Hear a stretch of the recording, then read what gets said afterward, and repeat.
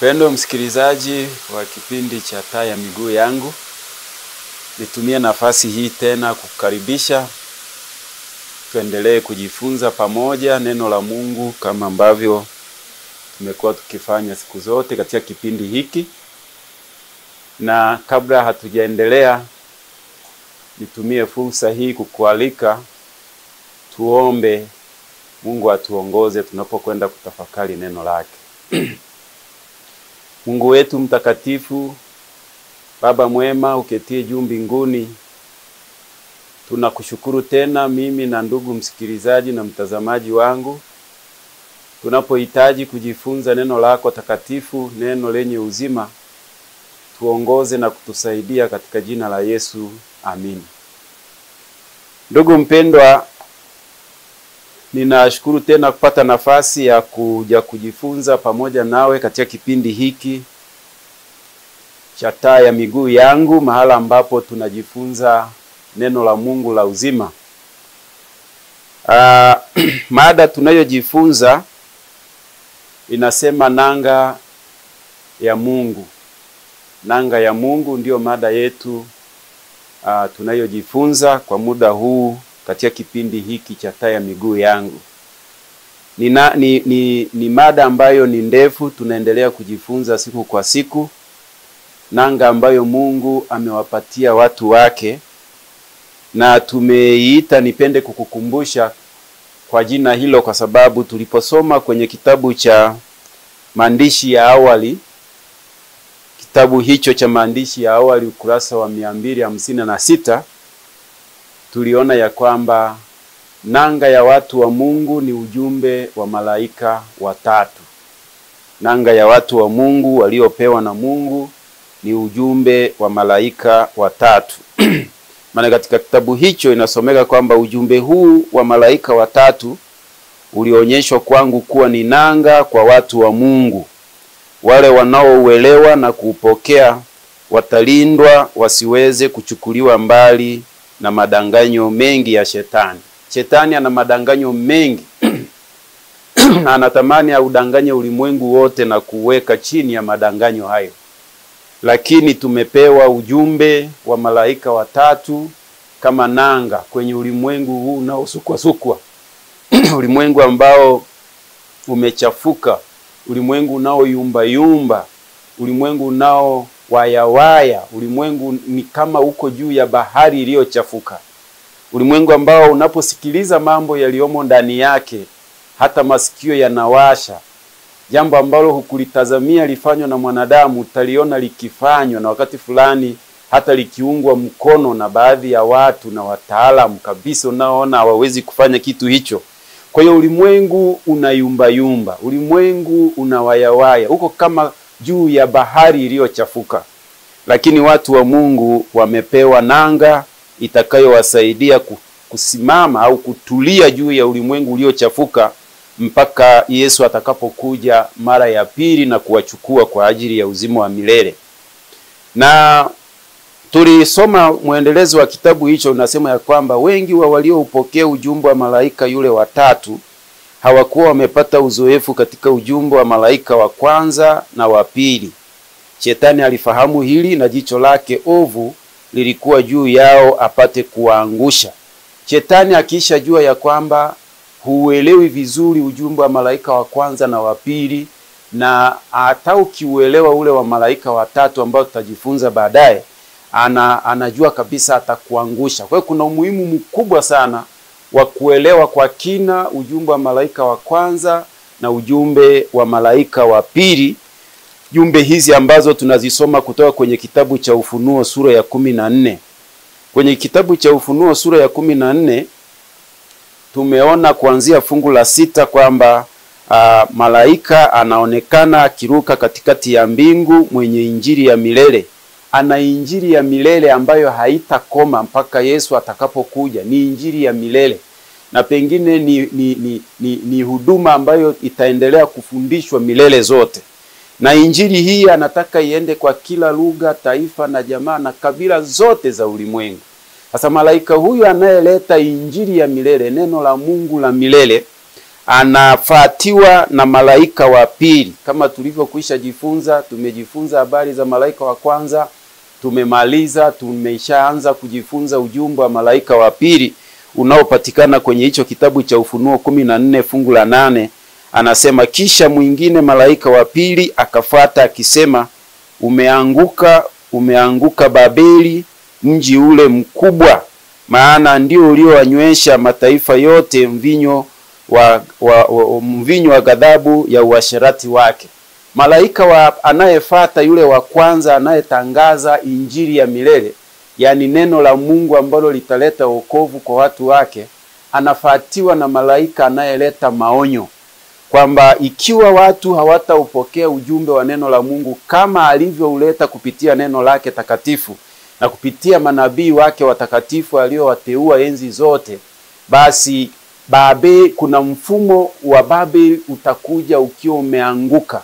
Mfumo wa Babeli imeanguka, na tulisoma kwenye kitabu cha Ufunuo sura ya 18 fungu la 1 na kuendelea. Nasema, baada ya hayo naliona malaika mwingine akishuka kutoka mbinguni mwenye mamlaka kuu. Huyu ni malaika yule anaonyeshwa tena kwa nabii Yohana.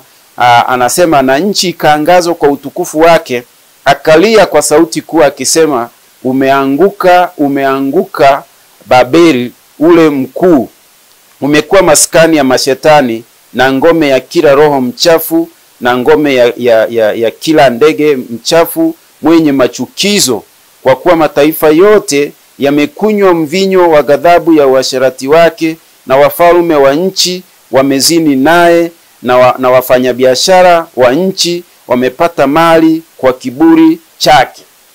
Kwa hiyo ujumbe wa malaika wa pili unarudiwa tena katika Ufunuo sura ya 18 ukileta msisitizo kwamba Babeli imeanguka. Babeli hii ambayo imenywesha dunia yote mvinyo. Tulijifunza tukaona mvinyo ni mafundisho ya uongo. Neno la Mungu lililopotoshwa. Linapopotoshwa linachanganywa kiasi kwamba linafanya watu walewe, hawaelewi uhalisia wa kile ambacho Mungu amekisema. Sasa neno la Mungu linapokuwa katika hali kama hiyo, basi haliwi tena neno linaloweza kuleta wokovu, badala yake linaweza likaleta maangamizo kwa wale wanaolisikia na wakalewa wasielewe hata ukweli ulivyo. Sasa ujumbe huu wa malaika wa pili unatuonya kwamba Babeli imeanguka. Na si tu kuanguka kwa kawaida, Mungu hayumo, lakini imebaki maskani ya mashetani. Mashetani ndio yanayo miliki Babeli.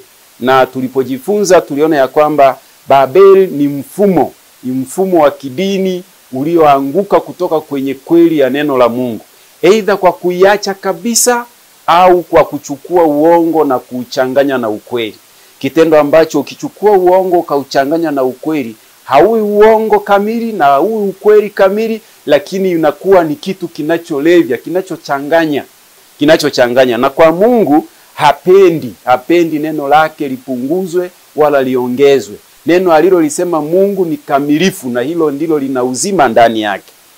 Sasa tulipokuwa tunajifunza habari za Babeli katika somo la kwanza la ujumbe wa malaika wa pili, tuliona ya kwamba Babeli kwa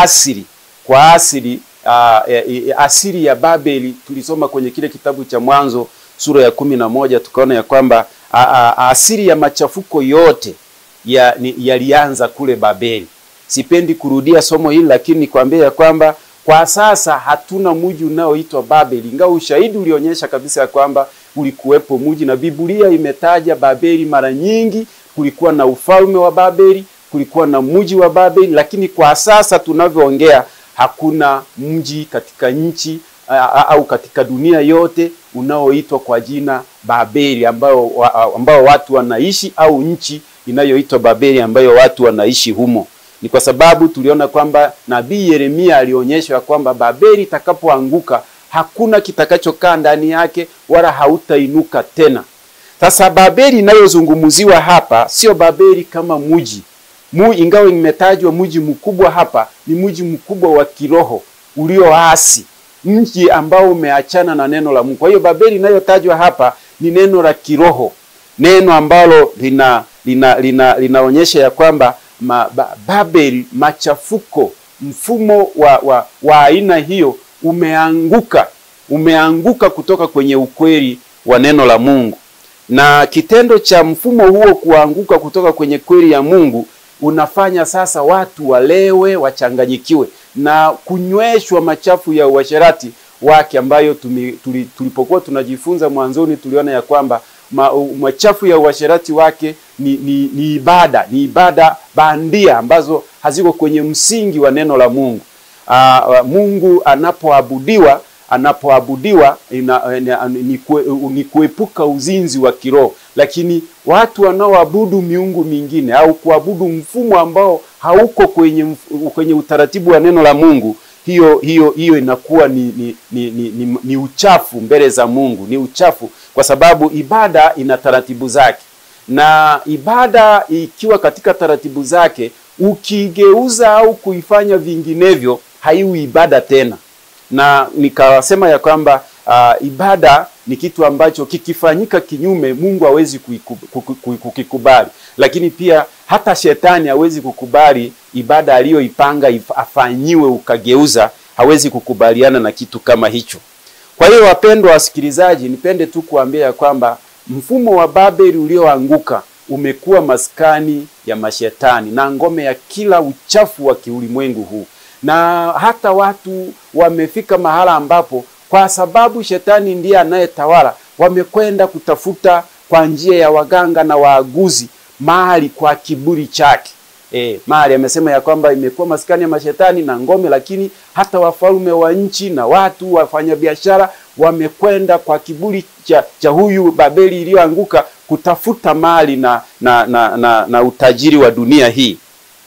Sasa kwa kuwa Babeli imekuwa maskani ya mashetani, hakuna chema kutoka Babeli kinachoweza kutoka humu.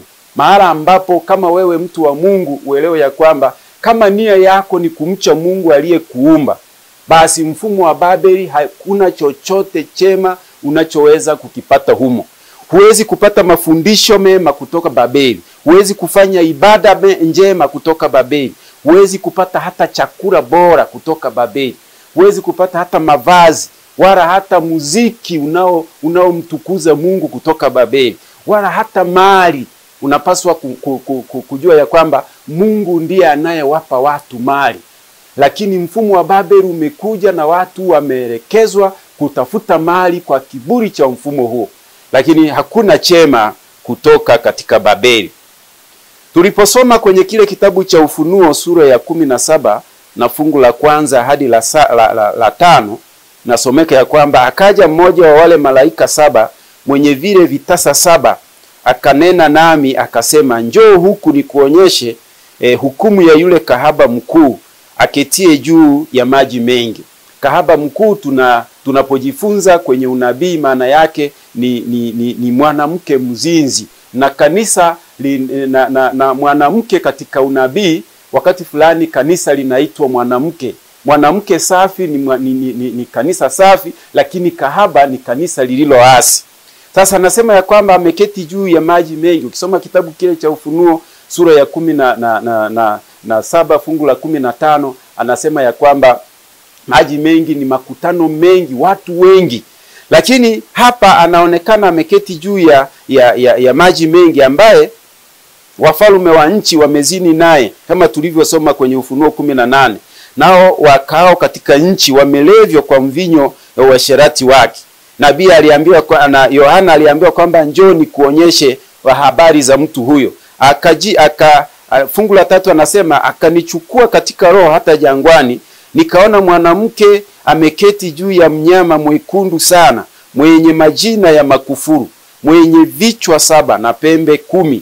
Na fungu la 4 anasema, na mwanamke yule alikuwa amevikwa nguo ya rangi ya zambarau na nyekundu, na amepambwa kwa dhahabu na kito cha thamani na lulu, na alikuwa na kikombe cha dhahabu mkononi mwake kilichojawa na machukizo na machafu ya uasherati wake, ibada bandia, ibada ambazo sio halisi, kanisa linaloongoza watu kuabudu kinyume na utaratibu wa Mungu. Anasema ya fungu la 5 ya kwamba na katika kipaji cha uso wake alikuwa na jina limeandikwa la siri, Babeli mkuu, mama wa makahaba na machukizo ya nchi. Babeli mkuu, mama wa makahaba na machukizo ya nchi. Kanisa ambalo hata kama yatazaliwa makanisa mengi yanayofuata mfumo huo wa Babeli iliyoanguka, basi mama yao ni yule ni kahaba, lakini na hao wanaozaliwa ni watoto wa mama kahaba. Kwa njia hiyo anasema ya kwamba Babeli iliyoanguka, yani mfumo wa kidini, makanisa yaliyoacha ukweli wa neno la Mungu kama lilivyo kwenye Biblia, mpendwa, yametengeneza mfumo ambao hakuna kitu ndani yake cha maana. Hakuna kitu ndani yake cha maana. Na hapa kwenye kipaji cha uso wake imeandikwa Babeli mkuu, mama wa makahaba. Maana yake ni kwamba aliona Babeli sio sasa muji, lakini ni swala linaloletwa kwa sababu ya mfumo wa kidini. Ukisoma nami kwenye kitabu kile cha Isaya sura ya 4, Isaya sura ya 4 na lile fungu la kwanza, anasema na siku hiyo wanawake 7 watamshika mtu mume mmoja, wakisema tutakula chakula chetu na kuvaa nguo zetu wenyewe, lakini tuitwe tu kwa jina lako, utuondolee aibu. Isaya aliona unabii wa mfumo wa makanisa yatakayojitokeza nyakati za mwisho. Utakumbuka Yesu mahala fulani alisema ya kwamba nyakati za mwisho yatatokea makristo ya uongo. Sasa makristo ya uongo yatakayotokea ni yale yanayodai kuwa ni wakristo, lakini wameacha imani na mfumo na taratibu zinazoelekezwa ndani ya Biblia. Sasa Isaya anapoona, anaonyeshwa ya kwamba siku hiyo siku za mwisho wanawake 7 wanaotajwa hapa kwa mujibu wa unabii, nimesema ya kwamba mwanamke anawakilisha kanisa, na namba 7 katika unabii inawakilisha ukamilifu. Sasa hata yawe makanisa 50,000 au 80,000 na kuendelea huko, yanapokuwa katika mfumo mmoja, wanatengeneza ukamilifu wa kanisa lililoanguka. Kwa hiyo hapa Isaya anapoonyeshwa kwamba wanawake 7, ana maana ya makanisa yote yaliyoacha ukweli. Yanasema watamshika mwanaume mmoja, wakisema tutakula chakula chetu na kuvaa nguo zetu wenyewe, lakini tuitwe tu kwa jina lako, utuondolee aibu. Na mpendwa, katika mfumo wa Babeli ni shetani anaficha ukweli. Unajua, umesikia imekuwa maskani ya mashetani. Shetani anaficha ukweli wa neno la Mungu na anajitokeza akitaka abudiwe kupitia mfumo huo. Na kwa sababu hiyo ana chakula chake. Mfumo huu una chakula chake. Mfumo huu wa Babeli una chakula chake. Ndio maana tulijifunza ya kwamba mvinyo wake umelevya mataifa. Mafundisho yake tofauti na yaliyo ndani ya Biblia. Ana chakula chake, lakini sio chakula tu, ana na mavazi yake. Ana vazi lake. Anachotaka tu aitwe kwa jina la huyu Yesu Kristo ambaye ndiye Kristo. Aitwe kwamba ni Mkristo, lakini ana mavazi yake, ana chakula chake. Babeli iliyoanguka haitaki ijulikane ya kwamba imeanguka. Unajua mpendwa, ni ukweli kwamba hakuna mtu ambaye anafurahia kuitwa kwa jina la mtu ambaye jamii inajua ni mbaya. Yaani itokee mtu aseme ya kwamba mimi ni mtu wa shetani. Ni mara chache sana, tena anaweza akasema hivyo katika hali isiyo ya kawaida. Na hata kwa hali ya kawaida tu, hata kama ikitokea katika familia yenu kuna mtu ambaye ana sifa mbaya, labda ni mchawi au ni jambazi, hakuna mtoto wake atakayefurahia kuitwa kwamba mimi ni mtoto wa mchawi au mimi ni mtoto wa jambazi. Hakuna. Angetamani kuitwa kwa jina zuri. Sasa shetani naye hapa anataka haya makanisa ambayo ameshafanya kuwa maskani yake yasiitwe kwa jina ambalo jamii itashituka, lakini waitwe tu kwa jina la Yesu, wakati wana chakula chao na wakati wana mavazi yao. Vazi linawakilisha haki ya Kristo. Vazi linawakilisha haki ya Kristo. Chakula ni neno la Mungu. Kwa hiyo anaposema nina chakula chetu lakini tuna mavazi yetu, na maana ya kwamba wana mafundisho yao na wana haki yao wanayoitumainia, sio ile haki ya Kristo ya kuokoa. Hapana, wana haki yao, wana imani zao, lakini waitwe tu kwa jina hilo, waendeleze utume wao wa anguko la Babeli. Babeli iliyoanguka ni onyo linatolewa, ikimaanisha ya kwamba watu wa Mungu wasipoelewa mfumo huu ulioanguka wakauepuka, walindwe waendelee kudanganywa humo mpaka ulimwengu ufike mwisho na shetani ashangilie ya kwamba amewapata wote aliowatamani. Lakini anasema ya kwamba wanachohitaji ni kuondoa tu aibu. Mtu unaweza kuona leo dunia ilikofika, mtu anatokea anaanzisha kanisa, na kanisa lake hilo analitengenezea mazingira ambayo hata yale yanayofanyika ndani yake, jamii inaona kabisa hapa wala hakuna Mungu katika mazingira kama haya. Hakuna Mungu katika mazingira kama haya, isipokuwa tu watu hawa wamejificha kwenye vazi la kidini, lakini hakuna. Sasa hilo ndilo lengo la Babeli. Sasa kuepuka hiyo aibu, Babeli inajiita, Babeli imejivika vazi la Ukristo. Babeli imejivika vazi la Ukristo. Na wapendwa, kwenye maisha ya wanadamu ya kawaida, chakula na mavazi ni kitu cha muhimu sana. Chakula na mavazi ni kitu cha muhimu, na kwa ujumla ndio maisha. Wakati fulani Paulo kwenye kitabu cha Timotheo wa kwanza sura ya 6 na lile fungu la 8 alisema ya kwamba ila tukiwa na chakula na nguo tutaridhika na hivyo na vitu hivyo. Kwamba tukiwa na chakula na nguo tutaridhika na vitu hivyo.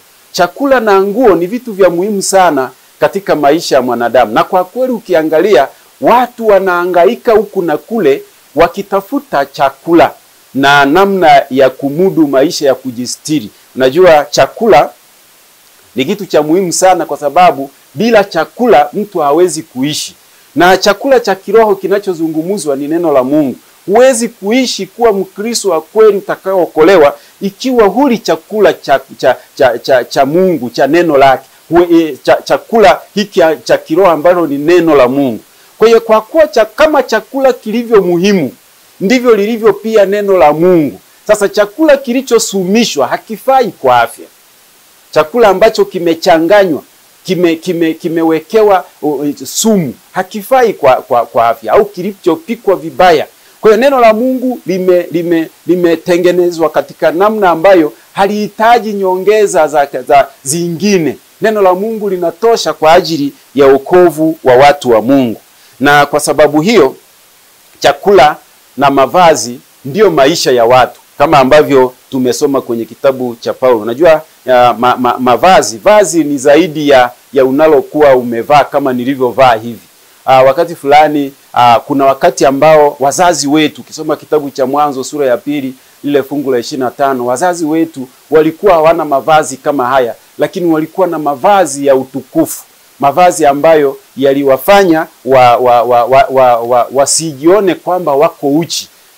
Ni mfano leo unaweza ukaona wanyama kama ng'ombe, kondoo, mbuzi wanatembea, hawana mavazi ya kawaida haya ya nguo tunazovaa, lakini wanajitambua kabisa hawako uchi, na wanaona wako sawa sawa. Kwa hiyo mavazi ni zaidi ya nguo.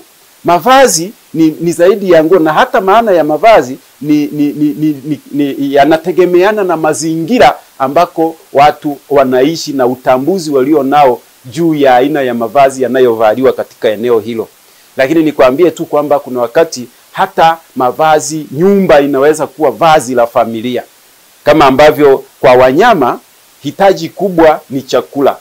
Hitaji kubwa katika wanyama ni chakula. Akiondoka anaenda kutafuta chakula. Ndege nao hivyo hivyo, wanaondoka kwenda kutafuta chakula. Wanaporudi pale wanapolala inakuwa kama vazi la kuwastiri.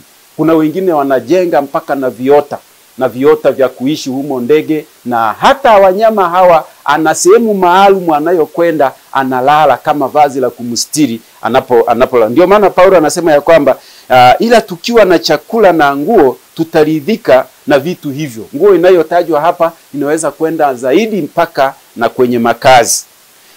Chakula na mavazi ni kitu cha muhimu sana. Chakula na mavazi ni kitu cha muhimu sana katika maisha ya mwanadamu. Na kwa sababu hiyo chakula na mavazi ni muhimu sana katika maisha ya kiroho pia. Ukisoma kwenye kitabu cha Danieli sura ya 1 na lile fungu la 8, utakutana na kisa cha vijana Shadrach, Meshach na Abednego pamoja na Daniel wakiwa Babeli. Babeli ambako tumesoma ya kwamba hakuna chema katika Babeli, ikiwemo mavazi, wana mavazi yao, ikiwemo chakula, wana chakula chao. Hakuna chema pale. Wakati fulani Danieli pamoja na ndugu zake hawa walipokuwa Babeli, walilazimishwa kula vyakula vya Babeli. Lakini ukisoma fungu la 8 anasema Danieli lakini Danieli aliazimu moyoni mwake ya kuwa hatajitia unajisi kwa chakula cha mfalme wala divai aliyokuwa na kunywa. Ukisoma kuendelea kitabu hicho utaona ya kwamba Babeli hakuna chema ndani yake. Vyakula vya Babeli vilivyochanganywa. Leo tumeacha vile vyakula vya asili, vyakula ambavyo vinaweza kuweka afya ndani ya miili yetu. Na kwa sababu hiyo imetuongoza kuacha vyakula vya asili vya neno la Mungu. Neno la Mungu la asili, tumeanza kujitengenezea miundombinu ya mambo yetu yaliyo kinyume na neno la Mungu. Lakini Mungu anatamani sana tutumie watu wake wawe na afya njema, na kinachokufanya unakuwa na afya njema ni chakula. Yaani uko hivyo ulivyo kwa sababu ya kile ya namna unavyokula. Namna unavyokula ndicho kinachokujenga mpaka kwenye akili yako. Kile unachokula pia ndicho kinachokujenga. Kwa hiyo swala la chakula linapotajwa kwenye mfumo huu, kwamba hata vyakula vya Babeli ilifika mahara Danieli na ndugu zake wakakataa, wakasema hatuwezi kula kujitia unajisi. Maana yake ni kwamba chakula ni kina umuhimu sana. Ukiona una pressure ni matokeo ya kile ulichokula. Ukiona una kisukari sio ugonjwa wa kuambukiza, lakini ni matokeo ya namna na mtindo wa maisha uliokula. Wakati fulani hata magonjwa mengi unayoyaona leo yanatuathiri. Magonjwa ya figo yanatokana na kula vyakula vingi vilivyosumishwa. Na vile ambavyo si vyakula vya asili ambavyo vimekusudiwa watu wale. Ndio maana leo unaweza ukaona watu wameacha hata mfumo wa kula chakula bora. Wamefika mahala ambapo chakula kilichoharibiwa naona hiki ndicho kinachofaa kuliwa. Lakini Daniel alijua kabisa ya kwamba chakula cha Babeli si chakula salama kwa maisha yake na wale ndugu zake, na akaazimu kujinajisi kwa kula chakula cha aina hiyo. Kula chakula cha aina hiyo. Hakuna chakula katika Babeli wala mavazi yanayotoka katika mfumo wa Babeli yanayostahili. Vazi, yani imani bandia ambazo hazina msingi ndani ya neno la Mungu. Najua mavazi ukiangalia mavazi hata yanayovaliwa, kusudi la vazi ni kustiri mwili, lakini unaweza kuona hata aina ya mavazi yanayovaliwa katika ulimwengu tunaoishi ni mavazi mengi yaliyopotoka. Mavazi unakutana mtu yuko nusu uchi. Unaweza kukutana na kijana suruali inataka kuanguka, lakini anaenda na amevaa. Hayo yote ni mambo yanayoleta machafuko. Hata jamii haifurahi kukuona katika mazingira kama hayo. Lakini chakula na mavazi ni sehemu muhimu sana katika maisha ya mwanadamu. Na ndio maana Isaya alipoona makanisa ya siku za mwisho yaliyoanguka kwenye mfumo, anasema sisi tuna chakula chetu, tuna mavazi yetu, tunataka tu tuitwe kwa jina la Yesu. Kwa jina la Yesu. Lakini hata sio mavazi tuna chakula, hata mafundisho yaliyo katika mfumo huo yaliyopotoshwa hayapaswi hupaswi kuyaona kama ni kitu salama, kwa sababu Babeli iliyoanguka na kuwa na maskani ya mashetani kila kilichomo hakifai kwa maisha ya mwanadamu, hakifai kwa mtu anayetamani kuokolewa. Kwa hiyo ujumbe wa malaika wa pili unapotangaza ya kwamba Babeli imeanguka, imekuwa maskani ya mashetani, tuelewe ya kwamba mahala ambapo shetani yupo hakuna usalama. Hakuna usalama wowote. Kwa hiyo mafundisho yoyote yanayokwenda kinyume na neno la Mungu, chukua Biblia yako uangalie. Fundisho lolote ambalo halimo ndani yake, hilo ni fundisho lililobuniwa kibinadamu. Hilo ni fundisho ambalo limeletwa na mfumo huu wa Babeli, mfumo wa kidini ulioanguka unaokataa neno la Mungu. Mfumo huu ambao unakataa kweli na mafundisho ya neno la Mungu. Na Danieli sura ya 7 fungu la 25, naye aliona nabii huyu kwamba nyakati fulani zitakuja ambazo mafundisho yatafarakana, ya mafundisho ya Mungu katika mfumo huu watafarakana na neno la Mungu. Soma sura ya 7 fungu la 25, anasema naye atanena maneno kinyume chake aliye juu, naye atawadhoofisha watakatifu wake aliye juu, na ataazimu kubadili majira na sheria. Naweza kusoma kuendelea, lakini ninachohitaji uelewa hapa ni kwamba mfumo wa Babeli, mafundisho yake yanakwenda kinyume na neno la Mungu. Na ilitabiriwa kwamba atakapotokea mfumo kama huu utanena kinyume chake aliye juu. Aliye juu yetu ni Mungu wa mbinguni. Yeye ndiye aliyetuumba na hata makao yake yako juu. Na kunena kinyume chake aliye juu, pekee anayeweza kunena kinyume chake aliye juu ni shetani na mawakala wake. Na mfumo huu ulioanguka uko maskani ya mashetani, hata siku moja hauwezi kunena sawasawa na aliye juu. Utanena kinyume na aliye juu mbinguni, ambaye ni Mungu, ni Mungu wa mbinguni aliyeziumba mbingu na nchi. Kwa hiyo hata mafundisho mengi yanayokuja leo duniani yaliyopotoka. Hebu fikiria, na fundisho linakuja kwamba mwanadamu akifa anakwenda mbinguni. Akifa hapo anakwenda mbinguni, lakini ni fundisho ambalo halina msingi ndani ya Biblia. Au anakuambia kwamba mtu huyu sasa hivi kama alikuwa mwema yuko mbinguni, kama alikuwa mdhambi ameshaenda motoni. Hayo ni mafundisho ambayo hayana msingi wowote ndani ya Biblia. Mafundisho kama hayo yaliyobuniwa, mafundisho yanayokeuka neno la Mungu. Kwa mfano anasema kwamba atanena kinyume chake aliye juu, atabadili majira na sheria. Sheria za Mungu zinapobadilishwa, Mungu anasema hivi, natokea mwanadamu anabadilisha hata kama ni kipengele kimoja katika sheria. Kwenye kitabu cha Mathayo sura ya 17, Yesu alisema maneno haya. Kwenye kitabu cha Mathayo na ile sura ya 5 fungu la 17, Yesu alisema maneno haya. Naomba niyasome kwako ndugu msikilizaji na mtazamaji wangu. Anasema hivi, fungu la 17, msidhani ya kuwa nalikuja kuitangua torati au manabii, la, sikuja kutangua bali kutimiza.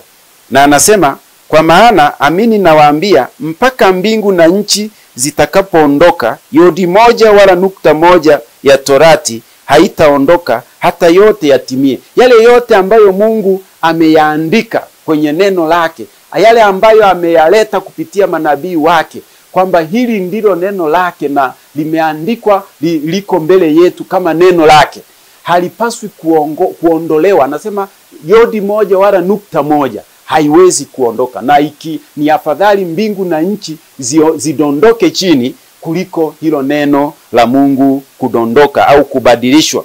Maana anasema lile fungu la 18 ya kwamba, kwa maana mimi nawaambia, mpaka mbingu na nchi zitakapoondoka, yodi moja wala nukta moja ya torati haitaondoka hata yote yatimie. Neno la Mungu ambalo limeandikwa, limehakikishwa.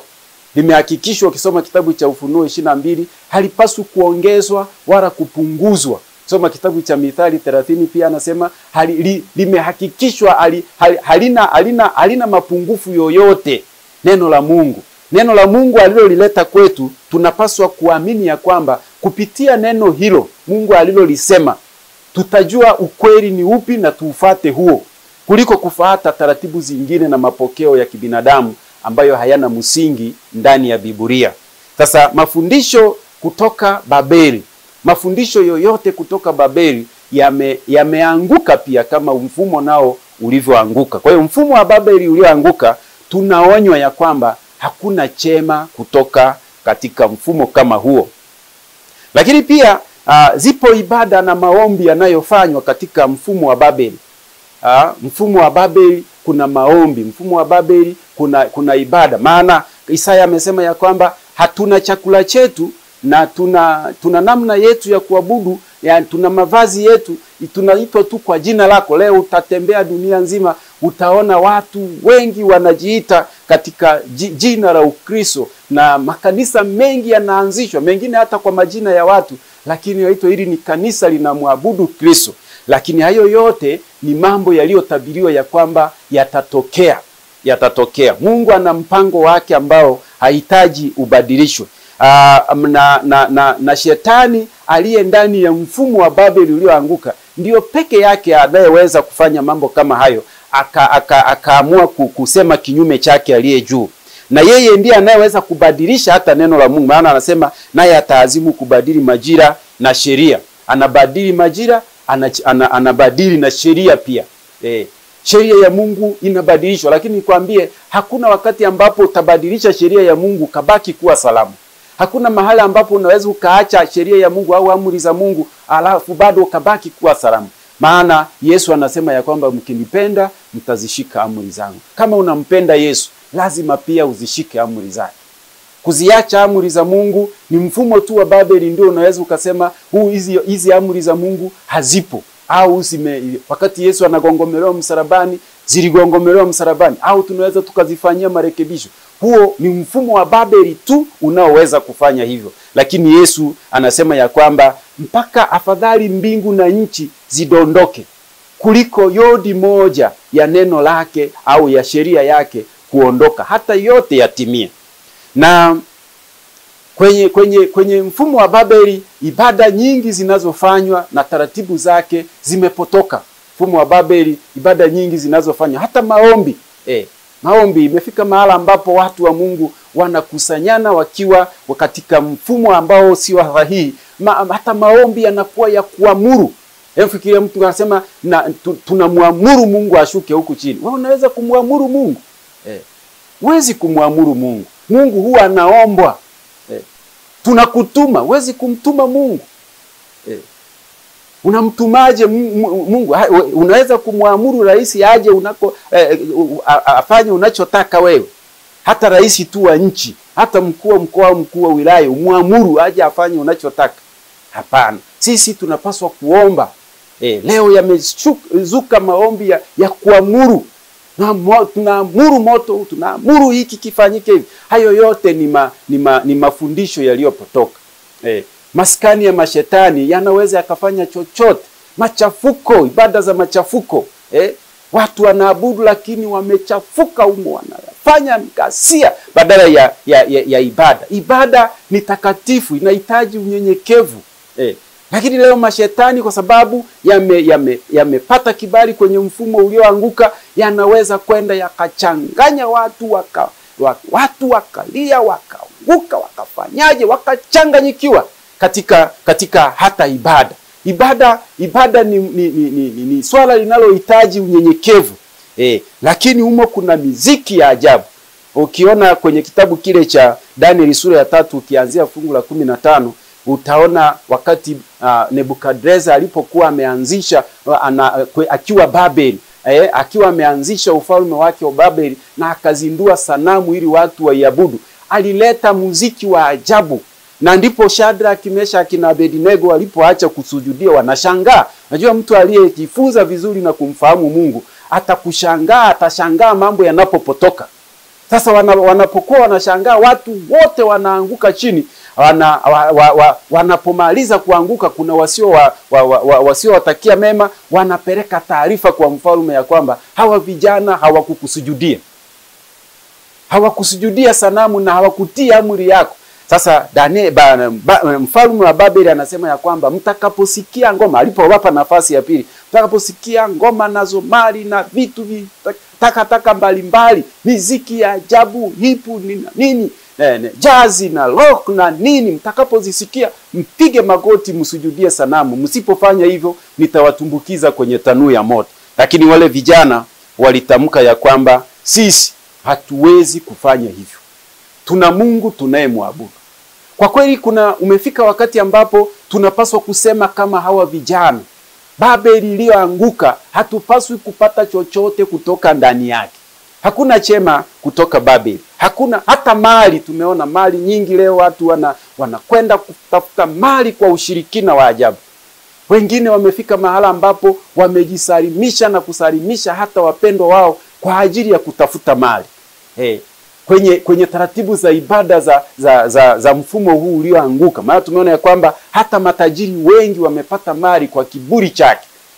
Na zimetolewa kafara mbalimbali za ajabu, kafara za kutisha, kafara ambazo hazifai kabisa, mpaka watu wamevuka mipaka ya kutoa kafara. Maana waliwatuma kuku, kondo na kadhalika. Wakati fulani wamefika mahala ambapo zinatajwa kafara hata za wanadamu. Kuna kipindi hapa Tanzania kumewahi kuwa na shida ya maalbino. Maalbino mtu wa Mungu anatembea huo sio mpango wa Mungu. Wala utajiri utakaoupata kwa kafara za hivyo hautakusaidia. Kumbuka ya kwamba kuna mwanadamu amemwaga damu, wewe unadai umetajirika. Lakini hata hivyo utajiri utafika nao wapi? Lakini mfumo wa Babeli unakutaka ufanye hivyo. Mfumo wa Babeli unakutaka ufanye hivyo. Babeli imechafuka, imeleta machafuko mengi, ibada za ajabu, imepotosha maadili. Imepotosha maadili, kuharibu kabisa maadili. Imefika mahali hata ushoga unapaliliwa. Unapaliliwa ili kwamba ukubarike katika jamii. Na kwa asili kabisa watu wanajiingiza kufundisha hata kwa watoto wadogo. Shukuru serikali yetu ya Jamhuri ya Muungano wa Tanzania walipogundua hilo, wanachukua hatua mbalimbali. Mungu awabariki sana. Na ndio maana nasema serikali zote ni zake. Maana yake ni kwamba waliona mfumo wa Babeli utakapokuja ukiwa chini ya maongozi ya shetani utawapotosha na kuwapeleka watu mbali sana. Mtoto mdogo wa miaka 5, 4 anapofundishwa jambo hata lisahau. Ndugu msikilizaji, hata wewe ukikumbuka miaka hiyo ninayohitaji, miaka ambayo serikali inasema watoto hawa wanaofundishwa mambo haya hawajastahimili kuyajifunza, maana yatapotosha maadili yao kabisa. Ndiyo miaka ambayo hata wewe unaweza ukavuta kumbukumbu, unakumbuka mambo mengi, maana akili yako ilikuwa na uwezo wa kunasa vitu vingi. Sasa imefika mahala ambapo hata ushoga. Unajua ushoga ni ibada bandia. Yaani hata ukitafuta maana yake kwa uhalisia na hata ustaarabu wake katika jamii, hutauona zaidi isipokuwa ni ibada za mashetani zilizozuka kwa watu na kupitia mawakala wa kibinadamu. Imefika mahala hapo. Sasa Babeli iliyoanguka tunatangaziwa ya kwamba imekuwa maskani ya mashetani. Babeli. Na malaika wa pili anaonya kwamba Babeli iliyoanguka hakuna chema kutoka humo. Kuna wakati fulani ukisoma kuna visa fulani tuvisome kwenye Biblia, kwenye kitabu cha Samueli wa kwanza sura ya 15. Kitabu cha Samueli wa kwanza sura ya 15, unaweza ukasoma sura yote, mimi nitasoma kwa kurukaruka. Lakini kwenye kitabu hicho cha Samueli wa kwanza sura ya 15 na ukianzia fungu la 3 anasema, basi sasa enenda ukawaangamize wa Amaleki, ukawapiga Amaleki na kuviharibu kabisa vitu vyote walivyo navyo, wala usiwaachilie, bali waueni wanaume na wanawake na watoto na yanyonyae na ng'ombe na kondoo na ngamia na punda. Wakati fulani Israeli waliagizwa, mfalme Sauli akaagizwa ya kwamba mataifa yani kuna wakati ambapo watu wanapotoka wanakwenda mbali na Mungu kiasi kwamba hata kitendo cha kuishi kwao kinafanya tu watu wengine waharibike, hakuna maana. Ndio maana hawa Amaleki wanaagizwa kwamba waende waangamizwe. Wameenda mbali. Mfikiria ikubarike ushoga duniani kote, kila nchi na kila mtu aukubali. Machafuko kiasi gani namna hiyo? Afadhali sasa kuna baadhi ya serikali na watu wanasema, jamani, hiki kitu hakipo na hakifai kuwepo. Hii ni Babeli iliyochafuka, watu wa Mungu. Kwa mambo ya kiroho, kwa mambo ya kimwili tu hatuwezi kuelewa, lakini kwa mambo ya kiroho huu ni mchafuko wa Babeli. Babeli imekuwa maskani ya mashetani. Sasa Mungu aliweka utaratibu wa ndoa. kwamba watu wanapaswa kuoana kwa namna hii. Mwanaume aende amuoe mwanamke. Leo mwanaume anaenda kumuoa mwanaume mwenzake. Leo mwanamke anaenda kumuoa mwanamke mwenzake. Machafuko ya namna hiyo hebu fikiria yafike mahala yakubalike katika jamii. Kuna wakati mambo kama hayo yalikubalika kule Sodoma. Mpaka malaika waliokwenda kukagua ule mji wa Sodoma jinsi ulivyokuwa muovu. Kisoma sura ya 19 ya kitabu cha Mwanzo. Mpaka malaika walioenda kukagua kuona jinsi maovu ya Sodoma yalivyokuwa, watu wa mji ule wote wakakusanyika kwa malaika tu wawili, wanataka wazini na hao malaika. Na wanaona kabisa ya kwamba wana umbo la kiume, lakini wanataka, kwa sababu walishazoea ushoga na uzinifu na ulawiti na kadhalika, wanataka wazini nao. Kwa hiyo kuna wakati jamii inakubali kabisa uovu na kuzama humo kiasi kwamba kwa kweli jamii yote inabadilishwa. Na hili lina la mambo ya ushoga lisipopata udhibiti litakwenda mpaka watu wote wataona ni kitu cha kawaida, wataishi kwa mtindo huu. Kitu ambacho neno la Mungu linaonya kabisa ya kwamba sio mpango wa Mungu.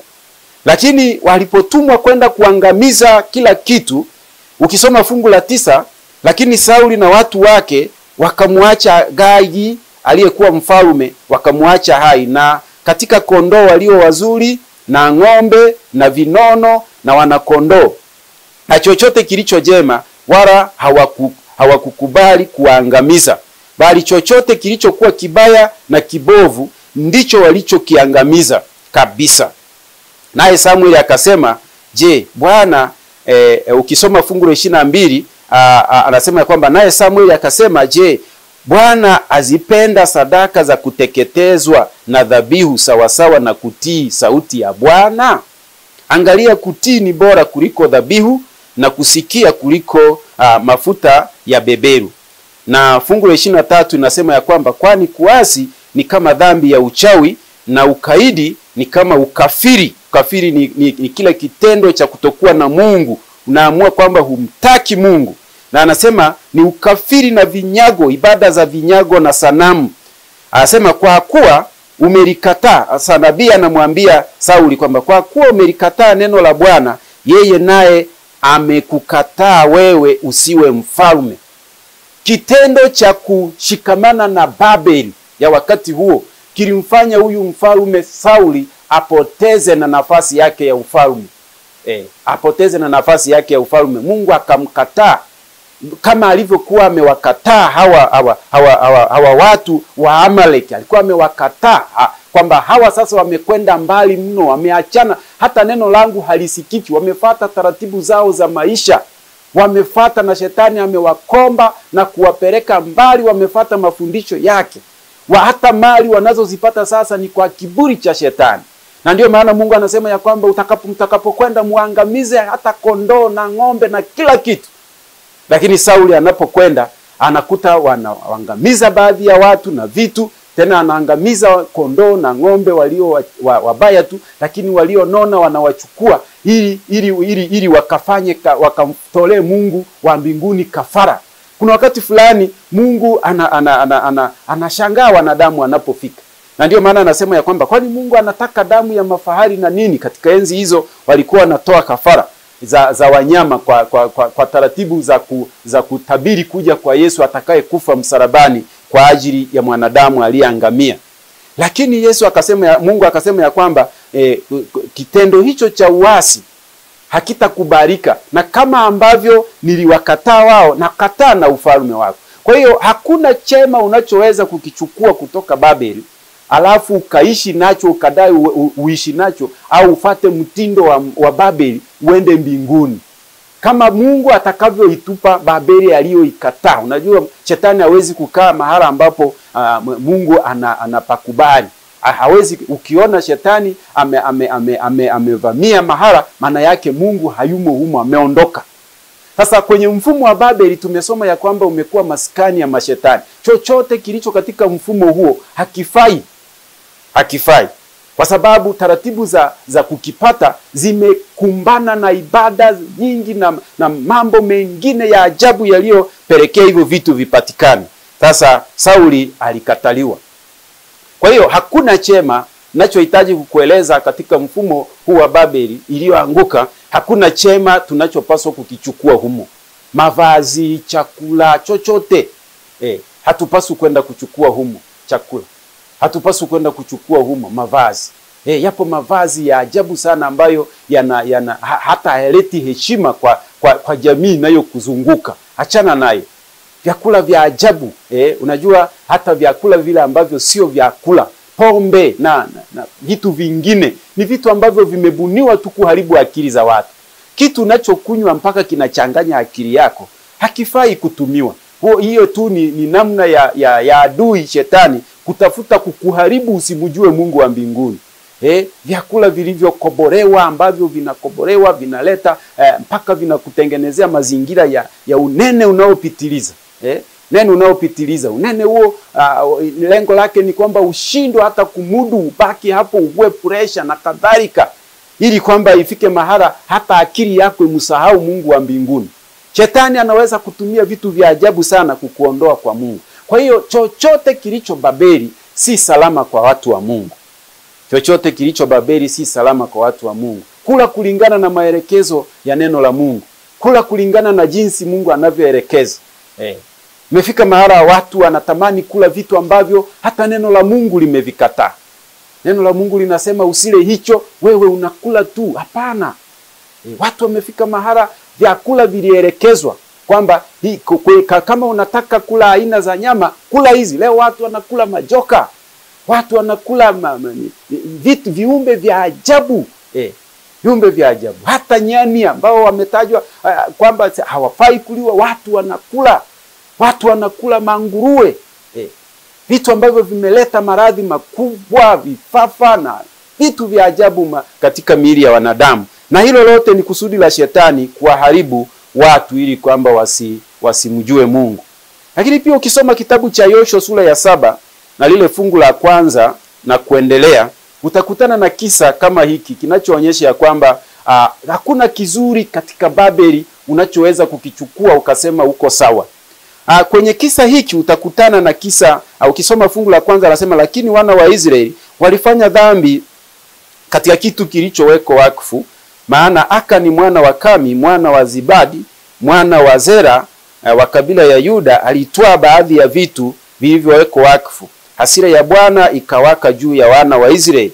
Ukisoma hiki kisa, Mungu alikuwa amewaagiza wana wa Israeli ya kwamba mji mnaouendea mwende muangamize, lakini hakuna chochote kilichochema mnachoweza kukichukua kikawa chenu, isipokuwa vile ambavyo kama dhahabu na nini vinaweza vikawekwa wakfu kwa ajili ya Mungu.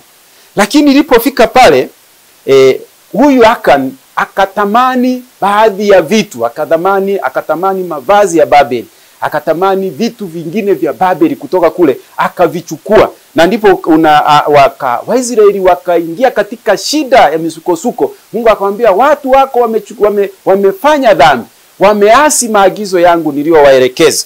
Na wakafuatilia. Yoshua mtumishi wa Mungu akafuatilia kutaka kujua tatizo hili limeanza kwa nani. Akauliza, wote wakakataa mpaka Akan. Lakini kwa kutumia mbinu na taratibu zingine utakazosoma kwenye hiyo sura, wakaja wakagundua ya kwamba ni Akan ndiye aliyefanya hiyo dhambi. Na fungu la 21 anasema ya kwamba walipomuuliza alisema, nilipoona katika nyara joho zuri ya Babeli na shekeli 200 za fedha na kabali na dhahabu na uzani wa shekeli 50, basi nilivitamani nikavitwaa.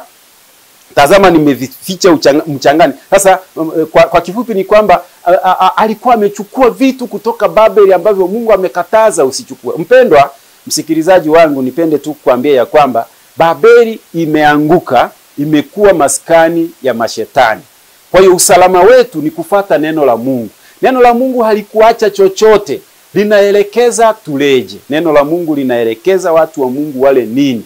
Kama ni chakula, kuna nafaka zimeelezwa, kuna mboga zimeelezwa. Kama ni wanyama, wameelezwa wanyama wazuri wa kula. Sio kila mnyama anafaa kula. Kuna wengine Mungu amewatengeneza kwa makusudi maalumu, wengine amewatengeneza kama mabwana afya wa msituni. Lakini mwanadamu amefika mahala anakula, mpaka amefika mahala ambapo anataka kula mwanadamu mwenzake. na anatamani ahalalishiwe kula hicho kitu.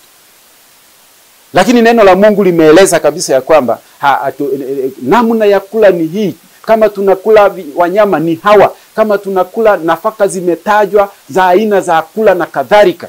Lakini imefika mahala watu wameasi. Hiyo yote ni kwa sababu mfumo wa Babeli unakutaka ule chochote, ni machafuko, maana wenyewe unanena kinyume chake aliye juu. Ndugu msikilizaji, mpendo wangu, nipende tu kukutolea wito ya kwamba tuelewe ya kwamba huyu malaika wa pili anapoonya kwamba Babeli imeanguka, usalama wetu unabaki kwenye neno la Mungu. Babeli ina mafundisho yake. Babeli ina imani zake. Imani ambazo hata hazina chimbuko kwa Yesu, lakini zinataja jina la Yesu. Najua kazi nyingine ya shetani ni kujifunza kulitaja jina la Yesu. Kana kwamba anamthamini Yesu, lakini na amefundisha wafuasi wake kulitaja. Ndio maana Yesu anasema sio kila mtu anihitaye Bwana Bwana kwamba ataenda mbinguni. La, wengine wataita hivyo lakini watapotea. Kwa nikutolee wito mpendwa, kufuata Biblia, fuata maelekezo ya Biblia. Biblia inaelekeza hali ya wafu ikoje. Biblia inaelekeza kanuni ya ibada inafanywaje. Biblia inaelekeza. Biblia ni kitabu ambacho kimeeleza kila jambo duniani. Hata serikali zimetajwa kwenye Biblia. Kila kitu kimetajwa kwenye Biblia. Kwa hiyo tufuate Biblia, hapo ndipo kutakuwa na usalama wetu. Lakini mfumo wa Babeli ulioanguka, hata kama utakuja na mafundisho yake yaliyochanganywa, hayo yatakupotosha na kukupeleka mbali. Pendwa msikilizaji, tupate nafasi ya kumshukuru Mungu baada ya fundisho hili. Ni kualike tena katika mafundisho yanayofuata.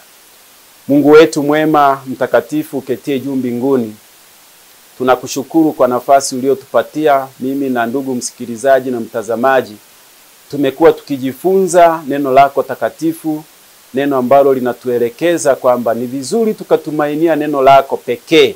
Maana maonyo ya malaika wa pili ni kwamba Babeli imeanguka na imekuwa maskani ya mashetani, mahala ambapo sio salama. Saidia watu wako ambao umewaumba kwa sura na kwa mfano wako. Watu wako unaotamani kuwakomboa wasifanye makubaliano na mashikamano na shetani, badala yake wakuamini na kuja kuokolewa siku unapokuja. Tunaomba hivyo kwa jina la Yesu. Amin.